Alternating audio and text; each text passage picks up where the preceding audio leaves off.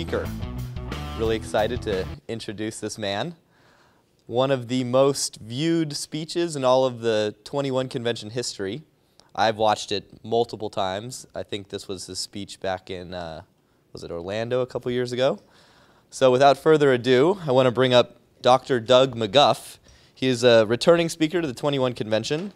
He's an emergency room medical doctor in Seneca, South Carolina. And he's the founder and owner of Ultimate Exercise and co-author of Body by Science and the Body by Science Question and Answer book. Can't wait to hear what he has to say. Help me welcome Dr. Doug. Thank you. Thank you, Robbie. Appreciate it. Normally I talk about exercise and diet, but there's not anything that I can tell you about exercise that you're going to remember that Skylar did not cover beautifully yesterday in his lecture. So if you're watching this on video, go watch Skylar's talk. You'll have everything you need to know about exercise in that talk. Likewise, with regard to diet, there is nothing that I could tell you today that you're going to remember that wasn't beautifully covered by Jolly or Dave Asprey in their talks today. So I would reference those for you. So instead of, like in 2010, me telling you the how of the paleo diet and the how of exercise, I want to tell you why. And I want to do that from a very unique perspective, and that perspective is 23 years practicing in the epicenter of the implosion of the American healthcare system. Okay? If you care about your liberty and preserving it, you need to care about your health. Okay? Now, everyone that's sitting on an aisle seat on this side of the room, please raise your hand. Okay? Everyone look around. For those of you that are younger than 35 years old in this room, statistically speaking, this is the number of you who will be dead before you're 35. Keep your hands up. Everyone on this side of the room, raise their hands. Okay? That is the number of people, statistically speaking, that is going to have a serious, life-threatening health condition or injury before they reach age 35. That's why this is important. That's why I want to talk to you about fitness, health, and liberty, preserving personal freedom by staying out of the belly of the beast. Now, one theme that I want to make reference to as we go through all this is, remember, at every step of the way in this story that I'm going to tell you, when we made a mistake or did something wrong, we never go back on that mistake. This is true of individuals, but it's particularly true of bureaucracies and government. If they make a mistake, if it did not work out well, they never go back on it. They always double down and do even more of it. So medical care. What is it? What should it be versus what it is? What medical care should be is a free market exchange, a fiduciary relationship between the provider of a service and a consumer. The moment that you engage me as a physician, I should have a fiduciary relationship to you to take your best interests in heart. But what is it actually today? Well, what it is a third-party relationship where the provider is coerced to place the needs of a collective over the needs of an individual. Now, in a proper circumstance, when you engage me as a physician, we would be discussing both the price and the extent of the care that would be provided up front. Okay? As it stands nowadays, if a patient's coming through an ER, even with something as simple as a laceration, and they ask me, "Doc, what's this going to cost me?" I have no idea what to tell the patient. Okay? If you get admitted to a hospital, you have no real means of negotiating what your extent of treatment's going to be. Okay? In most cases, the extent of what's provided to you would be way beyond what you would normally negotiate under a correct provider-recipient relationship. The other thing that happens is, instead of you getting to decide what you want, what you don't want, whether you want a statin or not want a statin, you kind of get a take it or leave it attitude because the system is now protocol driven. If you don't fit into the protocol, you don't accept the protocol, there's no negotiation. It's all or nothing. So who's to blame for all this mess? Doctors. Okay? This is an important point for all of you. Okay? Whenever anything is screwed up in your life, I want you to say 4 words. It is all my fault. 5 words? It's all my fault. Assume responsibility for everything that's screwed up in your life. Okay? Doctors did this to ourselves. Okay? The doctors that did it with short-term gain in mind. And they probably knew that the consequences of this would not be born in their lifetime, but in the lifetime of future physicians and future patients. But they sought the help of the government for a short-term gain. And they set into motion the long-term unintended consequences that has resulted in our ultimate enslavement. So what'd they do? Anyone ever heard of Blue Cross and Blue Shield? Okay. This came about in the Great Depression. Now, before the onslaught of everything that we currently have, a lot of physicians provided a very large mass of charity care. And during the Great Depression, a calamitous economic event triggered by government regulation, not many patients were paying for their services. This is where you heard about doctors being paid in chickens and eggs and milk and whatnot, because it's all people had to exchange with. The medium of exchange had gone down to that. What they devised was an insurance system whereby they were guaranteed to receive a payment for their services, but they bastardized what insurance actually is. What insurance should be is you pay a premium along with a lot of other people that goes into a kitty that will pay you should you encounter some catastrophic unforeseen event. But the insurance structure that they made was something to pay for everything. Routine office visits, medications, screening tests, the whole 9 yards. Come to the office with an earache or a sore throat, it was under the umbrella of this insurance that you paid premiums for. Furthermore, they sought a tax-exempt status. Okay? What they wanted to happen was people that were buying their insurance plan was for them to be buying that with pre-tax dollars. Okay? Normally, when you buy insurance, when you buy your automobile insurance or you buy your life insurance, you buy it with post-tax dollars. That means if you made $100, government takes $40 and leaves you with $60, and you buy your premiums with that. When something is allowed to be purchased on a pre-tax basis, you get to buy it with the $100 you originally made. Okay? So in essence, you're buying it at a 40% discount. Well, the government said, okay, we'll do that. But what we want in exchange for that is a community rating. Does anyone know what a community rating is? Okay. Basically, that says anyone within a geographic catchment area pays the same premium regardless of their pre-existing health status. Okay? So that's created layers of what are called moral hazard. So what's moral hazard? Okay? Well, moral hazard just has to do with what your behavior is under different circumstances. Okay? Let's string a tightrope up on the top floor of this building across the street to the other building. Well, moral hazard is the difference in the way you behave on that tightrope when there's a safety net 8 feet below you versus when there isn't. Okay? So people's behavior was changed by the fact that they were covered for everything.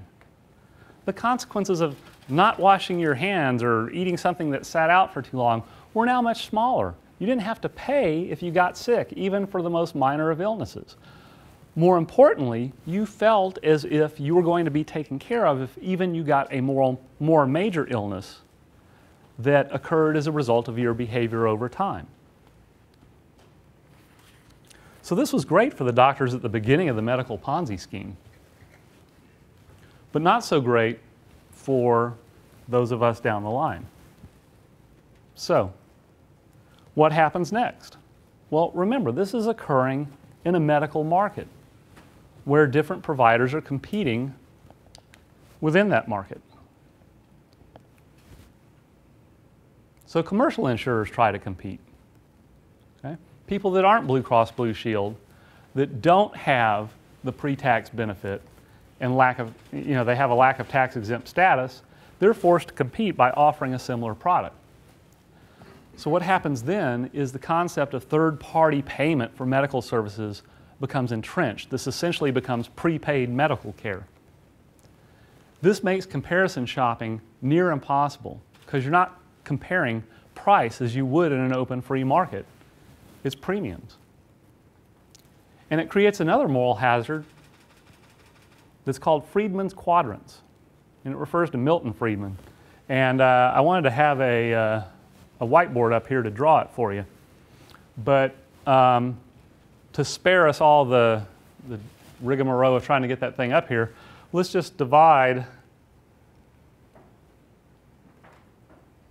this screen into quadrants, okay? And on one side, what we're going to have is your money, and then below is going to be someone else's money. That's the y-axis. Guys, don't bother, don't worry about it. So on the y-axis, we're going to have your money and someone else's money. On the x-axis, we're going to have yourself and someone else. So when a person spends their money on themselves, they're going to worry very much about the price, and they're going to worry about the quality of what's supplied. Okay? That is where the most conservative economic calculation occurs. Now, if you're going to spend your money on someone else, you're still very concerned about price, but you're not quite so concerned about quality. You're buying a birthday present for someone, you're like, I think they'll like it. Maybe they'll hate it, I'll never know, but I don't really care that much. So down in this quadrant, you're going to spend someone else's money on yourself. Okay? And that's kind of where we're starting off with this. There, you don't care so much about price, but you care about quality, and you want to make darn sure that you get the quality you want. But you don't really care what it costs someone else to provide you what you want. Okay? And this is sort of the equivalent of being a welfare or Medicaid recipient. And then the last quadrant is the worst kind of spending you can do. And that is to spend someone else's money on someone else. When you're in that quadrant and you're spending, you don't care about the price and you don't care about the quality. And when you create a third-party payer medical system, that's what you have. Okay? People are not buying their health care in a direct transaction. The health care is bought with premiums that you have no idea what the cost is and you don't care. How many of you people are employed and covered under employer insurance? Do you know how much it costs you every month? Okay, we got one guy. Do you know how much comes out of your paycheck? Dollars and cents? About 92, 103, 126. Okay. 480. Yeah, so it's variable, but the number of employees that actually know what's being taken out of their paycheck, and whether those are pre or post-tax dollars and all sorts of elements. If you go to an ER, do you know how much money you're going to pay? Just my deductible. Okay. It's like $100. Okay. So you pay $100 and then you're covered 100%. You don't have an 80-20, anything like that? Okay. All right, so most people, they don't know how much is being taken out, and they don't know what it's going to cost when they show up for care. So this creates another moral hazard because you're down in this quadrant. You don't care about price. You don't care about quality. So this situation was made worse by the 1942 Stabilization Act. We're in the middle of World War II. A lot of America's men in the workforce are off fighting war.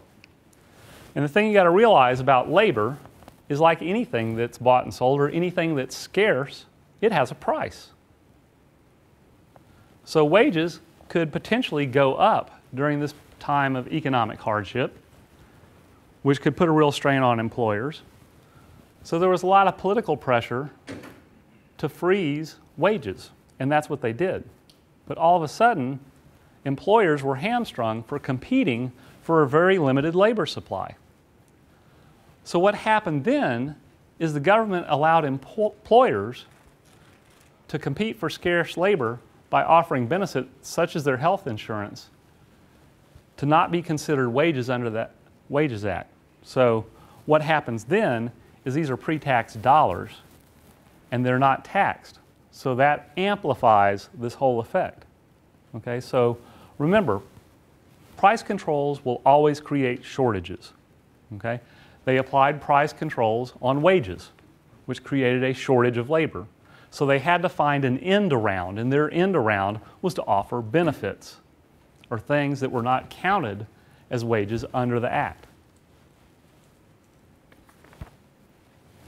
So then what happens? Hit the wrong button again. And I didn't go to Southwest Texas like Keith did. The IRS gets involved. In 1943, they made certain that any premiums paid by employees in a group plan were exempt from federal income tax. And they decreed that health insurance premiums are now a legitimate cost of doing business, and they can be deducted from the employer's taxable income too. So this has collectivized things both on the employee and the employer side. Okay? So collectivism is incentivized. So these tax incentives were available to anyone that got their health care collectively through employers, but it was not applied to individuals who individually bought their insurance policies for themselves, who wanted to stay independent, who wanted to try to preserve as much as possible that relationship between themselves and their doctors. So they were financially punished for trying to remain independent. So what are the logical consequences? Employees become unaware of the costs of what they're seeking.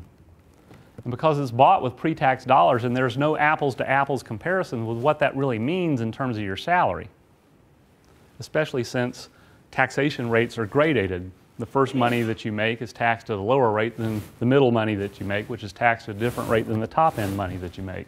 So it makes it very hard to perform any economic calculations. Employers insure the group without any concern for the given individual's circumstance.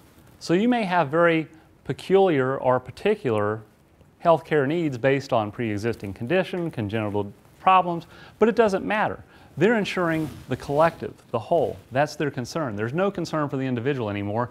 And worst of all, it feels like an entitlement. It feels like something that just comes along with being employed. When I'm employed, I have benefits. I'm covered for my health insurance. And it engenders a buffet mentality. Okay? You've paid in a certain amount for your premium, and now when you go to a buffet, there's a lot of fruit in front of you. You had to pay $14 to go to the buffet. Are you really going to stick to your diet, or are you going to get your money's worth by gorging yourself? That's the problem with a buffet. That's the problem with the logical consequences of making this sort of system. So then what happens next? Well, prior to 1965, there's always been indigent care. There's always been a need to care for the poor or the elderly who became destitute either because of their actions or innocent of their actions. And prior to 1965, this was done on a charity basis by almost every doctor in the country. There were entire charity hospitals for providing care to the indigent. If it wasn't a charity hospital, almost every hospital in this country had a charity wing, which is separate from the rest of the hospital, where charity care was provided to those who needed it. But what Medicare and Medicaid wanted to do, they promised not to control medicine, we just want to pay the bill. But the real point of the thing was not just to take care of the elderly and the poor. The point was to spare them the humiliation of means testing, to actually spare them the humiliation of having to put their hand out and say, I need help. Okay? But that is the difference between a charitable act and an act of force. putting your hand out and saying, can you please help me, versus putting a gun to someone and say, give me this. Okay? The other thing that it did, and the insurance companies rather like this, is it removed anyone over 65 from the insurance pool. Okay? So you're a commercial insurance company, you just took the totality of your highest risk covered lives out of your bailiwick, and you don't have to worry about it anymore. The public sector is going to take care of that, so your profit margins just went through the roof. And it shifts the cost on the government, which is you, the taxpayer. Oops. So, what are the logical consequences of that? Remember, at every step of this process, when we screw up, we don't go oops and go back. We go oops and double down.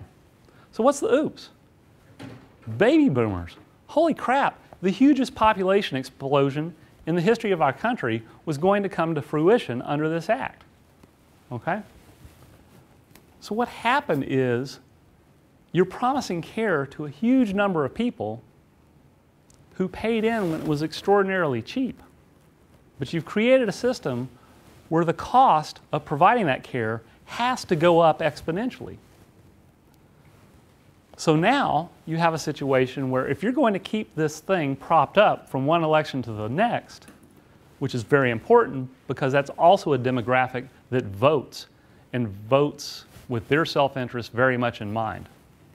If you doubt it, the baby boom generation has screwed you young guys.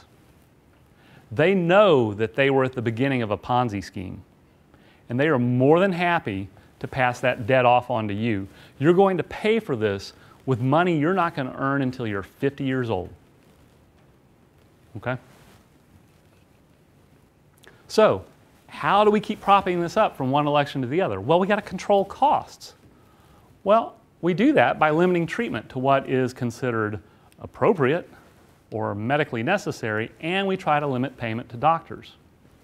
The other thing it did is it outlawed any supplemental payment by the patient to the doctor. So they start limiting how much they pay doctors. Doctors don't want to see Medicare patients anymore.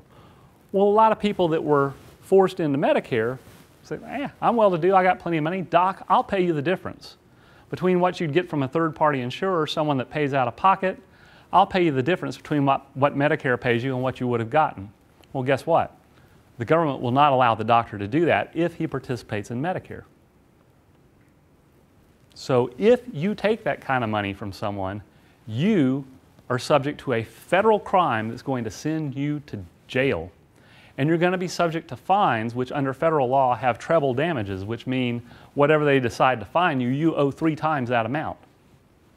Okay? If someone in your office finds out, there's something called qui tam, which is a whistleblower statute that says not only do you pay treble damages, the person that rat-finked on you, whose payroll you meet, gets treble reward too. So you end up paying 6 times the fine that's levied against you. So this has huge teeth. Okay? So what's the next thing that happened? That wasn't enough. It didn't stop it. Next thing was DRGs, diagnosis-related groups. This came about in 1982, and it was courtesy of a couple of academics by the name of Robert Fetter and John Thompson, who were public health and epidemiology experts from Yale. And they came up with this system of paying doctors in what are called diagnosis-related groups. And what they did was they standardized different diagnoses through this giant manual called the ICD, which is, I can't remember what it stands for, International Compendium of Diseases or something of that nature. But what it boils down to is if you get admitted to the hospital and you have a certain primary diagnosis, you get a certain number of days of hospitalization and a fixed amount that they're going to pay you. And that's it. And it's amount that's, on the lowest possible end of what you could be paid for something of that complexity. Well, what that is essentially a price control on inpatient medical care. Remember, anytime you apply price controls, you get shortages. This created a shortage of inpatient hospital beds. because hospitals could not admit that many people into the hospital and incur those kind of losses. They had to back off on the number of people they were admitting, make the hospitals smaller, have fewer beds because they can't take that many losses under this payment system. This is why, if you go back to your hometowns and you look at a local community hospital, what you'll see is this dilapidated, old, ugly building that has maybe 134 beds in it. But right next door to it, you'll see a palatial, beautiful, bigger than the hospital outpatient surgery center, or an outpatient radiology center, or a blood collection transfusion center, okay? Because they're trying to divert their activities into the outpatient setting where these price controls did not exist.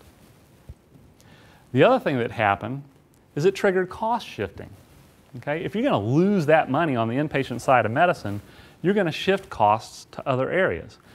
This is where you get your $200 aspirin in the ER. Okay, we're trying to make up for the constraints there. You push down on a balloon on one area, it's got to expand in another.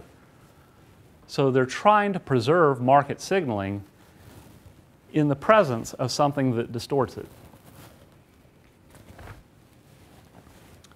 So that's going on. The next thing that happens is what has affected my life so immensely. 1986, signed into law by one of our most conservative Republican presidents in modern history. EMTALA stands for, it was part of COBRA, Congressional Omnibus Reconciliation Act of 1986. This was a subcomponent of COBRA called EMTALA, Emergency Medical Treatment and Active Labor Act of 1986. And what was happening is when you go to do a residency at a public hospital or a county hospital, residencies, you're going to specialize in internal medicine, family practice, surgery, neurosurgery, orthopedics, ophthalmology. Residencies are paid for with CMS funds, with funds from the Center for Medicare Services. Okay? So that created an obligation for hospitals that had residencies because they were receiving funds and tax advantages to take care of indigent care. So in 1985, if you were a private hospital and you had an indigent person show up with a medical condition, you just tell the ambulance, do a U-turn, you go to the public hospital. They receive funds for this sort of care, go get your care there. And that's what happened. And that's how the indigent paid for their medical care, was by essentially being the patients for medical residents. But public funds were going into those hospitals, it was considered fair. But all of a sudden, the public hospitals, under the effects of DRGs, were getting all these non-paying patients coming in and suffering even further loss than the constraints of the DRGs. You had non-paying people, okay? So they started to scream and yell and say this was dumping. You're dumping your undesirable patients onto us simply because we're the good guys.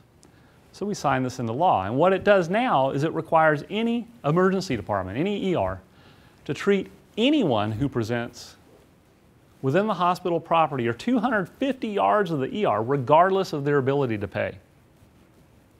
What that also means is regardless of their intention to pay. How quick did you think it took people to figure out how to game this system? Okay, you want to talk about viral spread of an idea? It happened overnight. The public hospitals where all the indigents emptied out. They were like, what happened? Our waiting room used to be jam-packed, and everyone was going to the more desirable hospitals because they were given a political mandate by force that they could go get that care for free. And it's an unfunded mandate with severe penalties. There's no mechanism to pay an emergency physician for seeing this.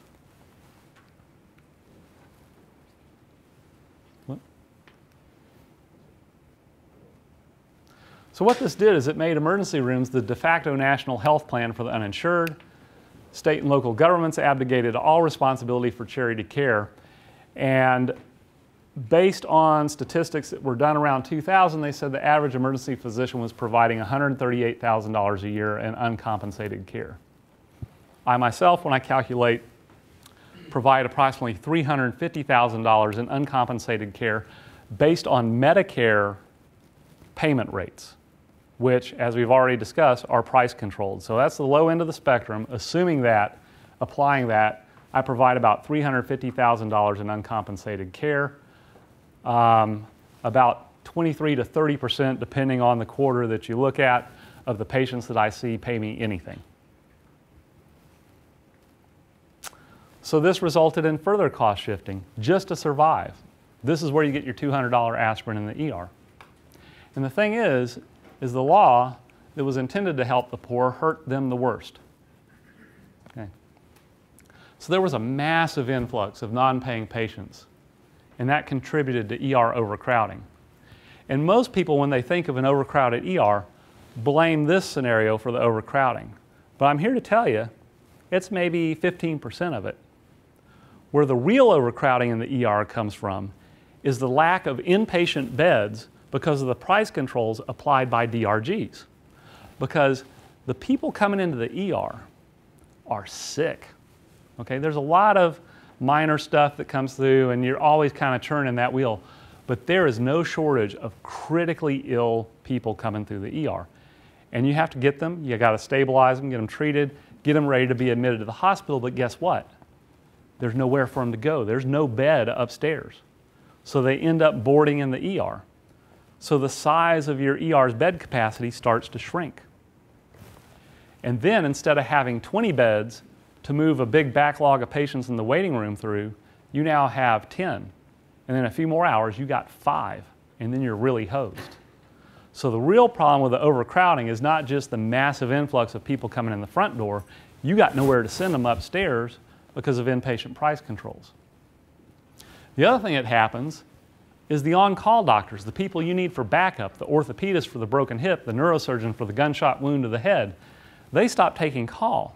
And they stop taking call because they know that when they get a call from the ER at 3 in the morning, there's a 70% chance that they're going to get up, go out of bed, take the risk of taking care of this patient for no compensation, finish up that surgery, and go to an office that's backed up. So they stopped taking call. So we got no backup for a lot of different specialties. Next thing that happens, 1996, HIPAA. That stands for Health Insurance Portability and Accountability Act of 1996. And basically what this law was to do was to give government enforcement of the Hippocratic Oath, part of which was to say anything that happens between the doctor and his patient remains confidential. And the reason for this is when you collectivize medicine, the ability to keep it confidential, because you're serving the collective and not the individual, becomes compromised. The other thing that was happening was the government was already planning to mandate, remember this is 1996, the internet boom's going, computers are going to solve every problem on the face of the earth. So there's this huge governmental push for electronic medical records. And they worried about sensitive personal information being stolen. So they imposed huge penalties if you even inadvertently violated anyone's confidentiality. I cannot practice medicine on a day-by-day basis without violating this law every time. If someone comes from a drug house or a rave party unconscious, whoever's with them, you know, some kid with pink hair and a bone in his nose, I got to drag this kid in that's remotely their friend and say, here's the circumstance with this guy. He's dying right from my eyes. Do you know what he did? Okay, under this law, that's a violation. But I have to do it every day just to be able to practice. It's impossible to comply with, but if you have something called a compliance program, if you hire someone to serve basically as a government rat fink within your own organization, then if you have a slip-up, then you've at least demonstrated that it was an honest slip-up and the penalties are less severe. So you have to incur essentially a full-time equivalent of hiring a person on board to make sure that you're being HIPAA compliant. And every time you go into your doctor's office, the first thing they give you is this big long sheet of paper about your privacy rights that you have to sign. Anyone that's been to a doctor's office recently knows what I'm talking about. But this was greasing the path for the electronic medical records, which I now have to deal with. This, all combined, signaled the death of private practice. The overhead burden from Medicare and Medicaid, private insurers, HIPAA, it eats up all your profit margins. In the past 4 years, 80% of the family practice doctors in my community paid themselves no salary. Of the ones that did, they paid their nurses and mid-level providers more money than they were able to net out of their practice. As a consequence, these people were bought up by hospitals who had the scale to deal with the regulatory burden. And it wasn't like they were brought in as a hostile takeover. These people begged the hospital to let them be employees because they couldn't make it otherwise. And that's what happened.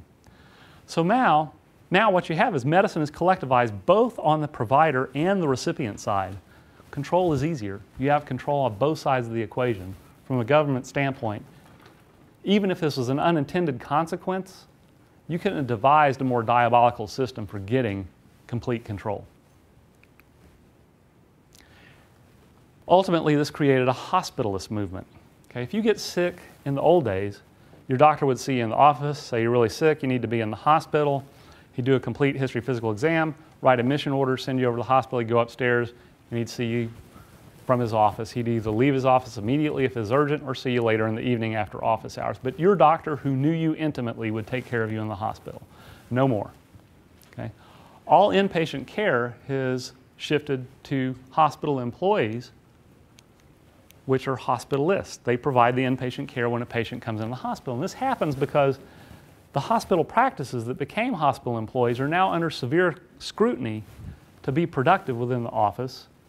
And if they have to come and provide inpatient care, mess up their schedule, their productivity falls and they get in trouble for it.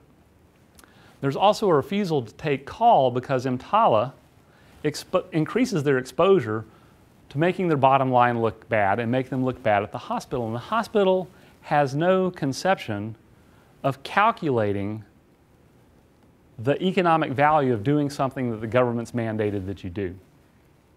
So the hospital has been hired to provide inpatient care, and these are excellent physicians.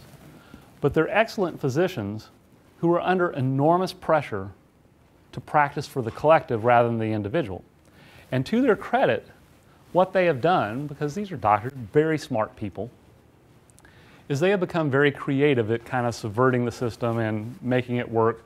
But what happens is the government constantly changes the rules of what they'll pay for and what they won't pay for. So it's always a moving goalpost. So in order to help the hospitals now hire case managers.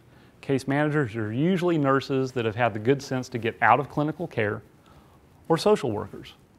And they have this big manual from the government about what they will and what they won't pay for and what the diagnostic criteria for being able to be admitted into the hospital are.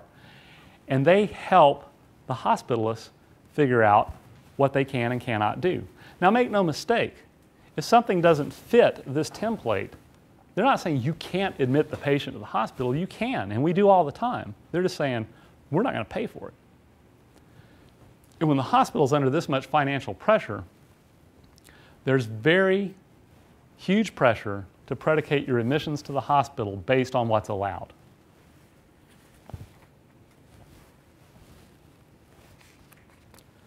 So finally, the Patient Portability Affordable Care Act, Obamacare. This was signed into law on March 23rd, 2010. I watched it while waiting in a neurologist's office for 4 hours to be seen. The reason I was in the neurologist's office is I got a weird neuropathy. I thought it was from a pinched nerve in my neck, maybe from working out. But my intrinsic hand muscles atrophied to the point where I could no longer pinch or turn a key. One day I had a patient that went into respiratory arrest. I had to intubate them. I used a laryngoscope to expose their vocal cords, and the endotracheal tube, the plastic tube we put down your windpipe, I couldn't hold on to it as I was passing it through, and I was like, oh crap, I got to figure this out. So I was waiting to have a nerve conduction velocity done. As it turns out, I had something called cubital tunnel syndrome. We were mandated to have electronic medical records or face severe financial penalties in terms of what Medicare would pay you. So huge pressure from the hospital. We went to, instead of voice dictation that was transcribed, to this computer template that you had to mouse every little bit of the patient encounter. And where it was a desk with a glass tabletop, and I was raking my ulnar nerve over that over and over again. I never thought after 20 years of education, I would have the sort of job where I would have a repetitive motion injury. But I was there being evaluated for it while I watched this signed into law. And the thing is, everyone's just really up in arms about this, thinking that this is going to do new and horrible things. And it's not. Here's what it does, is it just takes everything that's horrible about our current system and mandates that you buy into it, even if you object. And this is the scariest thing about the latest court case, is the first time in American history someone can tax you for something you did not do.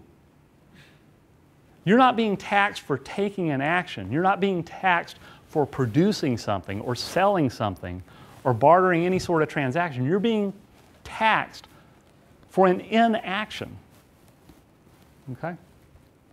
So this includes all the negative elements of what brought us here. But the other thing it does, it shuts off any escape valve for cost shifting. Everyone's co-opted into this thing. So what's going to happen now is once these price controls are enacted, and they cannot be dissipated by cost shifting, you're going to have massive shortages. It's going to be really hard to get in to see anyone or get care. So if you get sick, expect to be deflected to the ER when you go to your doctor's office. The doctor's office is for routine care and simple stuff. You do anything that screws up the flow of the schedule, they're going to punch you to the doctor's office, to the ER. When you get to the ER, expect long waits because everything's being shunted there. And EMTALA remains in effect. Okay? Call your doctor's office.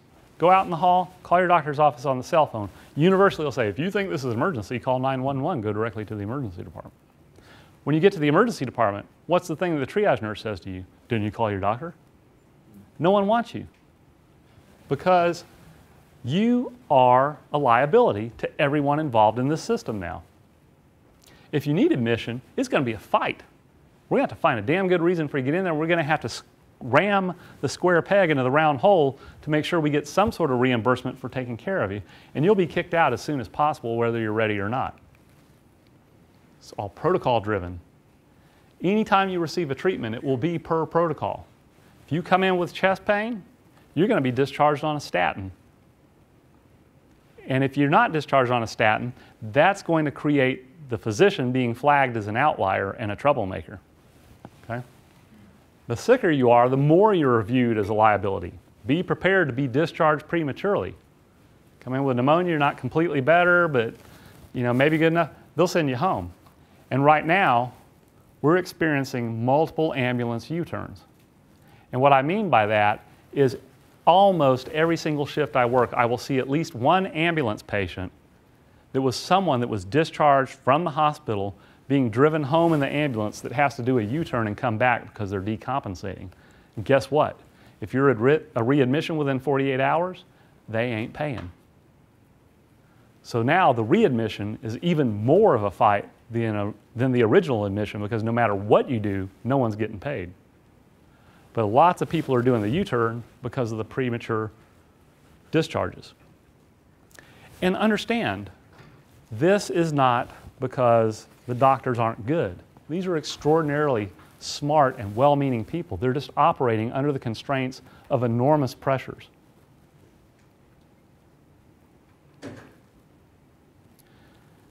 So remember, he who holds the gold makes the rules. What becomes protocol is subject to lobbying groups. And what treatments are approved are influenced by big pharma. Big agri, you subsidize corn, you end up needing Lipitor, you end up needing Glucovance. And what lands most people in the hospital is the dietary habits that are created by big agri and the USDA.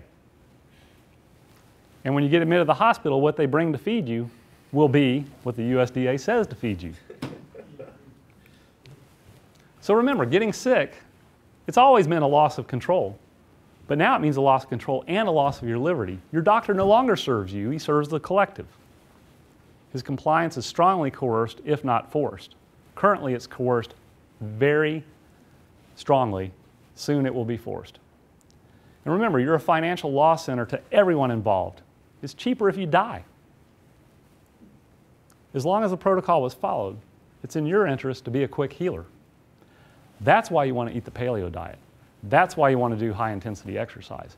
That's why everything that we talk about here is so important. You do not want to get in the belly of this beast.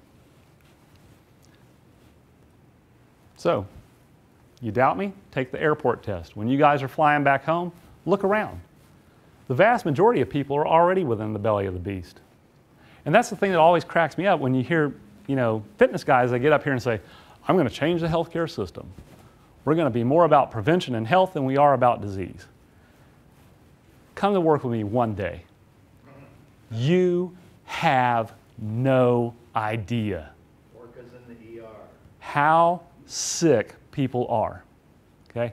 I saw a 48-pound 2-year-old with type 2 diabetes. At Walmart, you can buy nipples that screw on to a Mountain Dew bottle. Okay? Look around you. Just walk out front, look at someone out in the smoking area that's, 100 pounds over fat, and realize if this person gets the flu, they're going to be real sick. Okay? The onslaught of sick people that need big pharma type interventions, because it's all predicated and focused on that sort of recovery from the brink. There is so much of that coming at you so fast, you don't have any time to think of alternative medicine and prevention or anything like that. Doctors are buried by this. So being fit and medication-free gives you an enormous competitive advantage, and it subverts dependency. Direct control over your life is removed. It leaves you in a much more resourceful mode of being able to deal with the multiple indirect controls that are being exerted over you right now. So how do you do it? Eat a paleo diet. And you don't have to eat paleo. What that means is avoid Neolithic agents of disease. Eat nutrient-dense whole foods. Single ingredient diet. Okay? You should eat something that has a single ingredient. Broccoli, meat, eggs.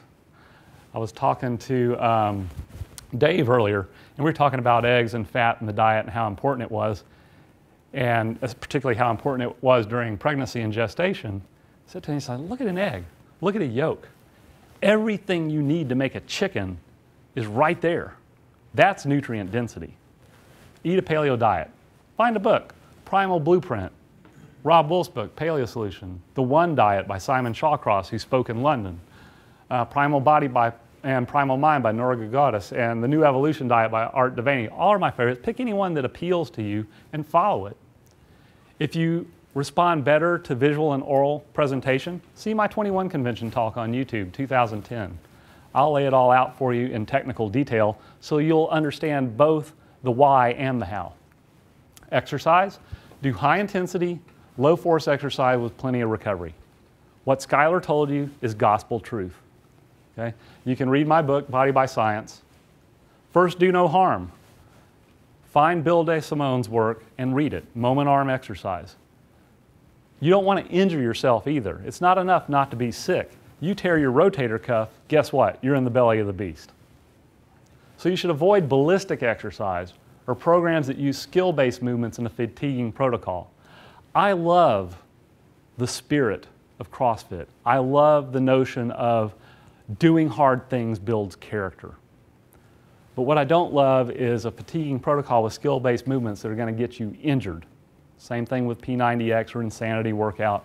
Do high-intensity, low-force workouts, because injury will put you into the belly of the beast very quickly. Remember, when you're becoming superhuman, the way to do that is to remember you're only human. Okay? And biohacking, everyone referred to it as cheating. It's not. It's not cheating. You're not cheating anything. Francis Bacon said it best, nature to be commanded must be obeyed. You're obeying nature. Okay? When you're following a paleo diet, when you're doing what Dave Asprey tells you, when you're doing what Schuyler Tanner tells you, you're being a good animal. A cheetah doesn't have to count as calories. A lion doesn't count as calories. They're in perfect metabolic and physical condition without even thinking about it. The same's true for us. The reason it seems like such hard work is we've become so far removed from the evolutionary dictates that made us what we were meant to be. The other thing you want to do is what I call black swan avoidance, or my dirty dozen plus one. So let's talk about them. Big car. Regardless of how you feel about the environment and global warming, if you want to survive, buy the biggest freaking vehicle you can afford. Take it from an ER doctor. Force is mass times acceleration. At equal speed, if you got the bigger car, you win. Okay? If you can't afford a really big car, just make sure your biggest risk in a car accident is to suffocate from all the airbags. Okay? That's the number one thing that's going to kill you. Number two, do not ever get on a four-wheel ATV. Okay? That means little four-wheelers that you run around on the beach. That means gators. Okay? Last week, 11-year-old child driving a gator, dead. Okay? I had to go tell the mother. The mother let him drive the thing. Okay? If you want to die, if you want to get paralyzed, you want to spend the rest of your life in a wheelchair, fart around on those things. Roads are for cars. Okay? I'm a cyclist. I was a road cyclist all through college. Okay? I had some really close calls. I've known 2 cyclists that were friends of mine that have been killed. People jogging on the roadside get killed all the time. People are idiots. People have always been idiots. And my friends that got killed was before text messaging was even invented.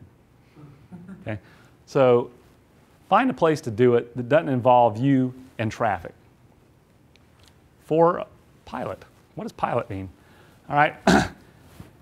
You have great success in life. You become a neurosurgeon, orthopedic surgeon, internet guru, you make your millions. I'm going to take up flying. Only fly if you're a professional pilot. If you're a part-time pilot, your skills are not going to manifest well enough for you to not crash that thing and kill yourself. So, if you're going to be a pilot, be a professional pilot. Okay? Having said that, though, even if you're an amateur pilot, your chances of dying are way smaller than this one. Okay? Heel dust. What does that mean? That means if you're walking down the sidewalk here on 4th Street and you see a group of young men that appear intoxicated or acting puffed up and angry, cross to the other side of the street. Don't get your ego tied up in this. You don't want to die. You don't want to get beat to a pulp. Okay? Someone tries to have a confrontation with you. It's great if you have a concealed weapon and you can defend yourself. But the better choice is always to choke them with heel dust. Run away. Just stay out of it. Don't do it. Because here's the deal. If you defend yourself and you kill them, do you want to go into your court system over all that? No. Run away. Gas grill. If your gas grill won't start, walk away. Okay? I cannot tell you how many people I have sent out on a helicopter with third-degree burns over 80% of their body, intubated, going to the burn center because they just couldn't accept that the damn thing's not starting. And they let it build up and lots of gas build up and they light it and poof, okay? By the way, I highly recommend just getting a plain old-fashioned grill and using charcoal. Feet first. If you're swimming and there's a body of water, don't dive in it head first. Okay, when I did this whole Tony Robbins thing where we went out, we were going to be on a TV show and it didn't work out. But one of the characters in the show whose life was devastated dove into a pool in Acapulco without looking. And it was a barside pool and there was an underwater bar stool there that was made out, broke his neck, paralyzed himself first day of his honeymoon. Okay? Always check how deep it is that you're diving into. Go feet first, figure it out. Then if you want to dive and it's deep enough, go for it. Ladders. This is the white man's scourge. I have seen more middle-aged white dudes pine box themselves trying to hang a set of freaking Christmas lights or get a shingle off the roof or whatnot than I can shake a stick at. I mean, it is unbelievable. Okay? Don't get on ladders. Hire that out. If you can hire anyone to get on a ladder for less money than you make per hour, do it. Okay? Retirement home. The reason I say this is if you're at retirement age and all of a sudden you've decided you want your dream home, find it and buy it. Don't build it from scratch. the number of people that have died from an acute myocardial infarction or cardiac arrhythmia, and we live in a resort area, so a lot of people come to build their dream home on the lake. The number of people that have died as a result of the stress of fighting with the contractor and trying to build a home from scratch at retirement age is more than I can count. It's a weekly occurrence. Now, there may be some selection bias there, but find one that's already built. 10 is hell no. Okay, so you're out at a shopping center, and someone comes up to you, this is particularly true for women, pulls a gun on you and says, get in the car. Your answer is, hell no. You shoot me right here in this parking lot in front of everyone with the cameras on. I ain't going. Do not ever get in a car at the point of a weapon. You will most certainly die, but not until you have really, really suffered. Hell no. Bad relationships. Okay? 15% of the population, statistically speaking, are psychotic antisocial personality disorders. Okay? You're going to encounter some people, and when you find your interaction with them is very fatiguing or makes you emotionally upset, and that's a recurrent pattern, ditch that person immediately. I don't care if it's an employee or a close relationship or someone that you grew up with or a family member. If that is the case, get away from them. Antisocial psychopaths will suck the soul out of your body and kill you. Okay? Very fortunately, or maybe unfortunately, the vast majority of antisocial psychopaths are absorbed by politics. The remainder go into crime, which is just a different version of it. And number 12 is the lottery. Don't play it. Don't do it. Unearned wealth will destroy you. Money is the biggest truth teller in the world, and if you get money that you did not earn, it will take you down. If you doubt it, just Google stories of lottery winners. You don't want to win the lottery. You want to be a millionaire, you want to earn it. You want to earn every penny of it. Then you can enjoy it. You want to destroy your life? Be a lottery winner. Be an NFL player. NFL stands for not for long. The best thing that ever happened to Keith Norris was a career-ending knee injury. Okay? The average life expectancy of an NFL football player is 56 years.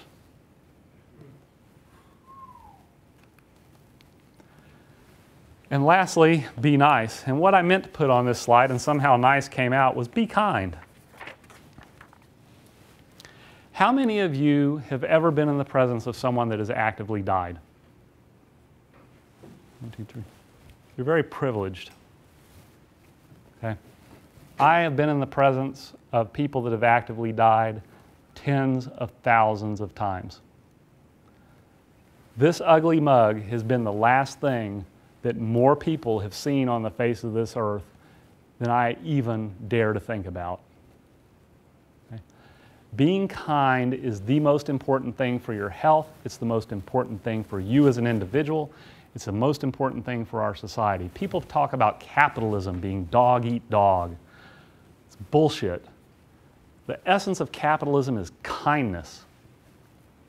And the essence of kindness is you do not initiate force against anyone. That's the essence of kindness. When I went down to Starbucks and I ordered a Grande Americano, the lady said, that'll be $2.63. She swiped my credit card, she gave me coffee. I said thank you, she said thank you. She wanted my money more than she wanted the coffee, I wanted the coffee more than she wanted her money. Mutually beneficial trade is kind. You want to be kind. You want to be kind in every realm. One of the biggest dangers with kindness is Dave talked about our forebrain, and Greg talked about this huge forebrain that we have. It's very important for communication. And it's what's lacking when you communicate over the internet or over the cell phone or by text messaging. There's a very strange version of stroke called abulia. When you have a stroke in the frontal lobe of your brain, I can walk up and talk to the patient, I speak to them, and they just look at me with this deadpan face, and their answer doesn't come out till 10 to 15 minutes after I ask the question. But I can give them a cell phone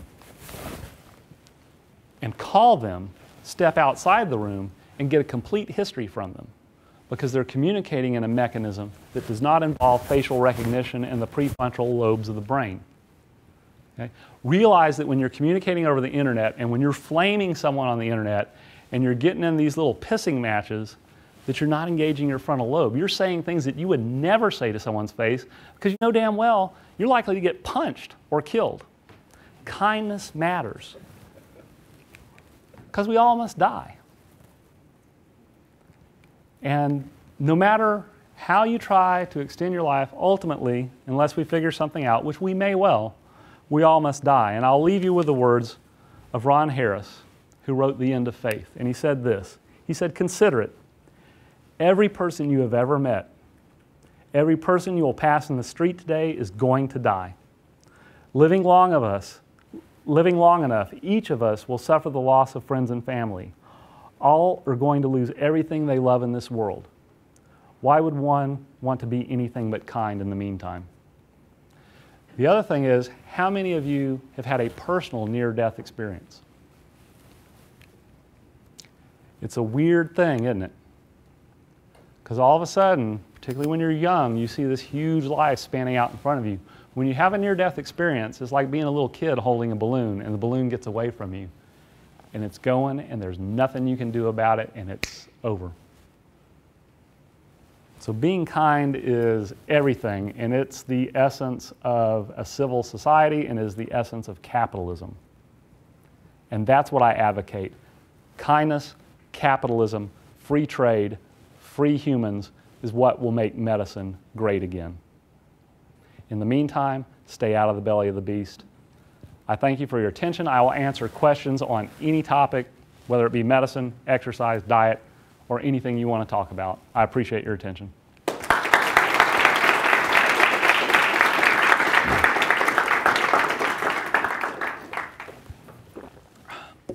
Questions? Yes, sir.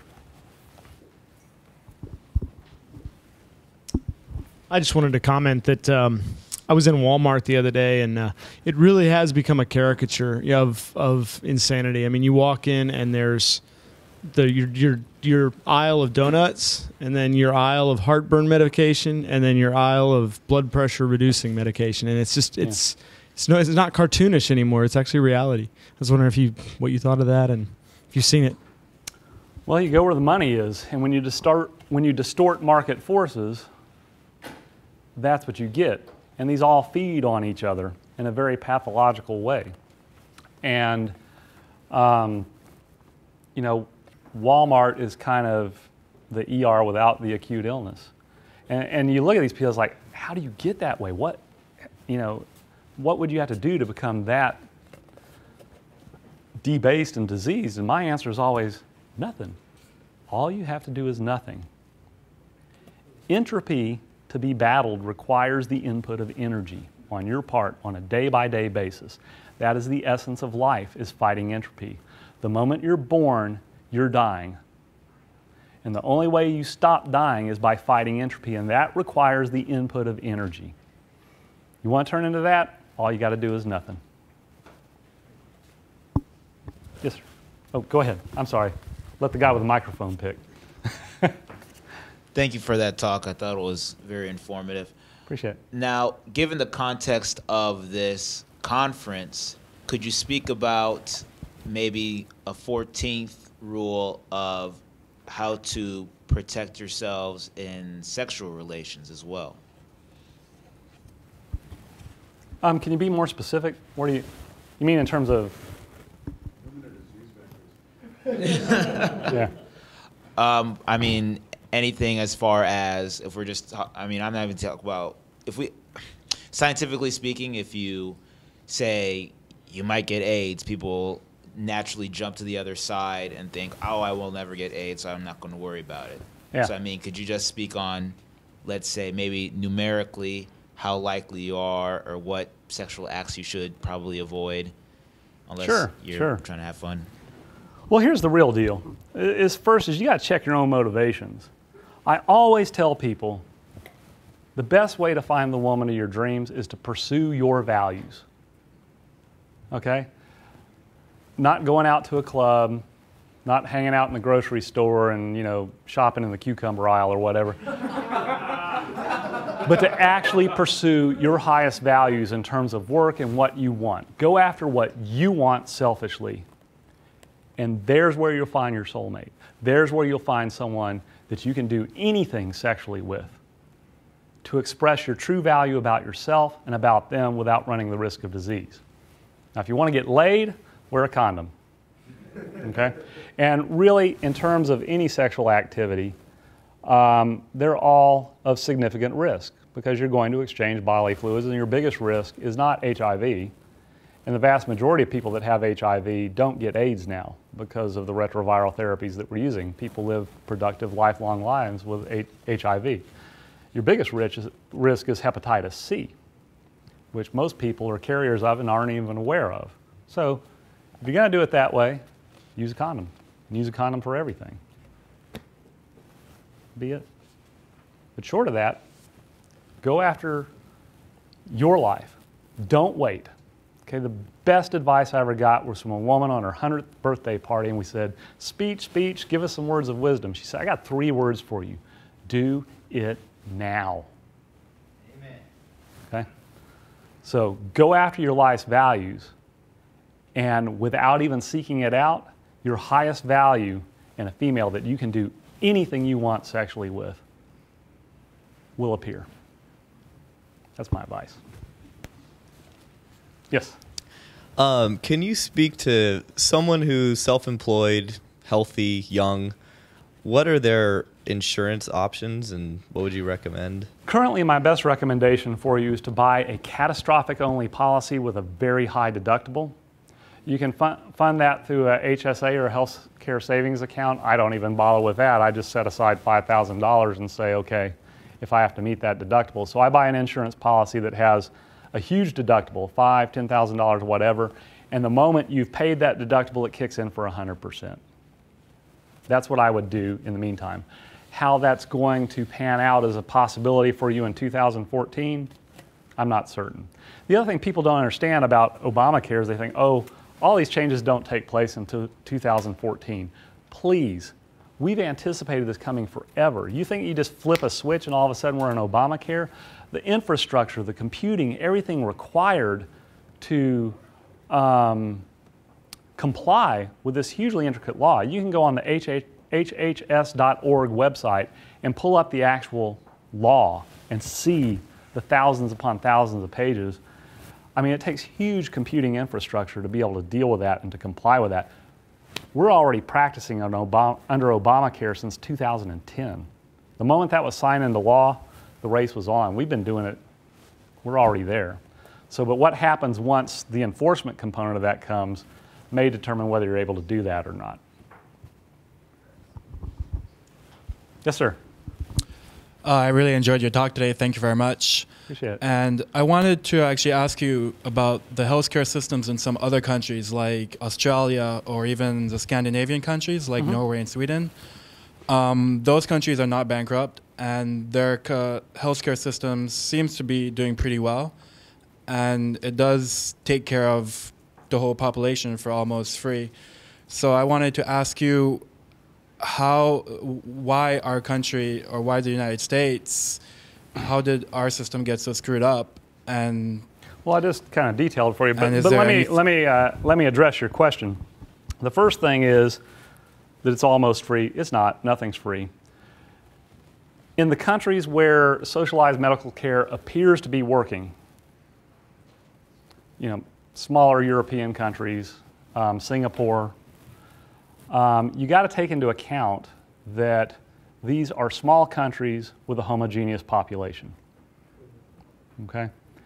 And they're small countries with a homogeneous population that have significant capital either because of their natural resources or their inherent productivity.